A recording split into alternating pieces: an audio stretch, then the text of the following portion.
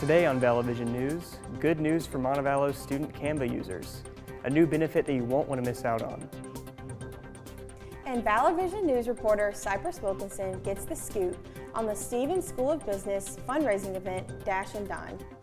Vallovision starts right now.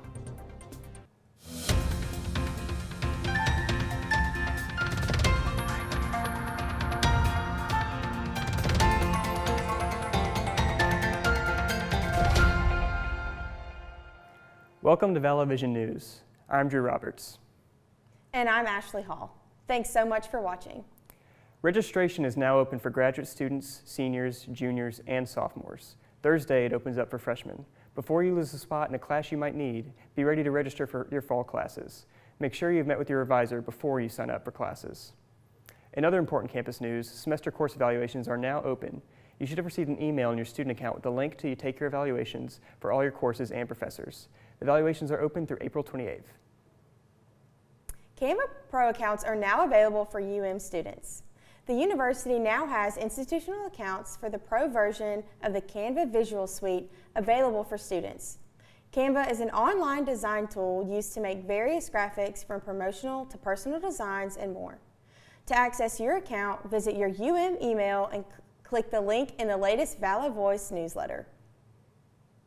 Strong Hall was packed with students and their families last Thursday for the 14th Annual Communication Honors Day. Vallovision News video journalist Malachi McIntosh has our story. This event is our annual celebration of student achievement. It's a great opportunity to reflect on our students' numerous accomplishments. So Communications Honors Day is a day that the department recognizes all the students and their achievements over the year. So President's List, Dean's List, Student Service Award, different awards for the communications side. I personally won the, along with Katie Wayne, won the Student Service Award for Mass Comm. I also was awarded Student Worker of the Year from, I think from the university, I'm not really sure. It's nice to get recognized as a Student Worker of the Year. I couldn't have done it without my coworkers. They're amazing, they support me so much, and Savannah especially, she's a huge help for me. She allows me to get my work done if I need to get my schoolwork done, so I try to give back a little bit and sacrifice some of my time just to help them out when they need help.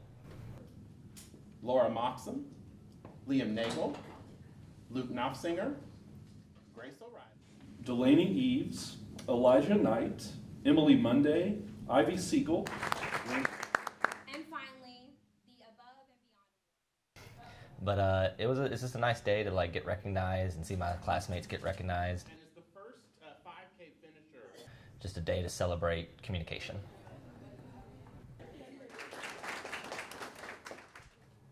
So Drew, I heard you got an award. I did. I got the Everett Hawley Student Reporter Achievement News Reporting. So that was a great honor. My parents drove up from Mobile, surprised me with it. That's awesome. You got an award as well? I did. I got an award from the Alabamian, which is the student newspaper, for campus reporting, since I'm the lifestyles editor. Awesome. And then you also got one for opinion writing, so that's right. pretty cool. Yes, and that actually bleeds into our next story. The Alabamian has openings for anyone hoping to flex their journalistic muscles next year. With several staff members graduating, the campus newspaper is trying to fill open positions, including news editor, lifestyles editor, graphic designer, and more. All those positions are paid. Just be sure to log into Falcon Link and apply by April 30th. The Freddies, an award ceremony for student athletes, has been postponed to next week. While originally slated for Wednesday, April 17th, the ceremony will now take place April 25th at 7 p.m. in Palmer Hall. Athletes are encouraged to dress to impress. From a good run to good food, the Stevens College of Business hosted a Dash and Dine fundraiser. VVN reporter Cypress Wilkinson has our story. Get set, go! This past Saturday, one class in the Stevens College of Business was spending part of their weekend raising money for the community. The class spent all semester planning an event they called Dash and Dine. And one student says planning the event was a very rewarding experience.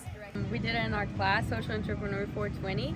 It's by Miss Deanna Smith. She helped us a lot to gather sponsorships and just setting up this whole thing. It's a fun run. It's a 5K, a fun run, and a cook-off. The cook-off took place after the fun run, and another way they were raising money was through a silent auction. Deanna Smith says her and her class were happy to be able to fundraise for local nonprofit organizations and give her students learning opportunities from this. To help two Shelby County nonprofits, Boys and Girls Club of Vallo and the Arc of Shelby County. And so I've watched the students grow throughout this and be challenged, and I think that they're all feeling really rewarded today, seeing all the people that showed up and how things are going. And I'm really happy. We had great weather and it's been a really good event. The Stevens College of Business started this event having already raised $8,000.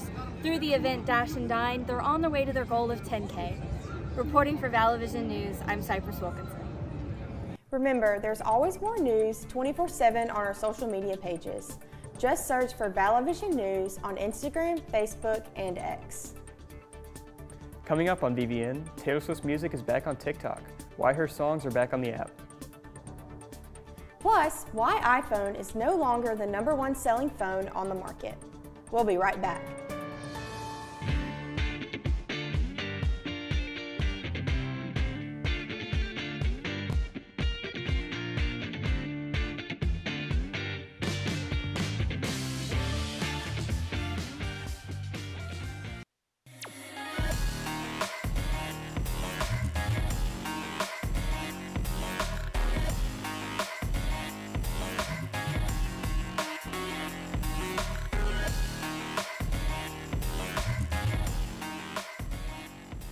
Welcome back to Vallo Vision News. We're joined by Avery Zhao for another edition of The Buzz. Thanks for joining us, Avery.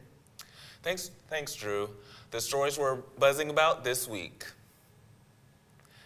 Goodbye dating apps, hello speed dating. Many people are ditching the dating apps in favor of meeting people in person. According to Eventbrite, speed dating has become popular over the past 3 years, all because many singles, particularly Gen Z and millennials, have grown tired of dating apps. Experts say it's a great option for those who make a better impression in person than online and are most likely to take it seriously. But dating apps aren't going anywhere anytime soon. They continue to be one of the most popular ways to meet people. According to a recent report from the Pew Research Center, 1 in 10 couples met on dating apps or websites. Well, Drew and Ashley, how do you feel about dating apps or speed dating, and which one would you prefer? Well, I know for me, it'd be difficult to pick between either one because dating apps not like the swiping thing, and then speed dating seems like it's a lot of high pressure, so I'm not sure. I think I would prefer the traditional way. I don't think I would enjoy the apps or speed dating. I have to agree with the both of y'all. I can't really decide between the two because I like the little traditional and, all of that.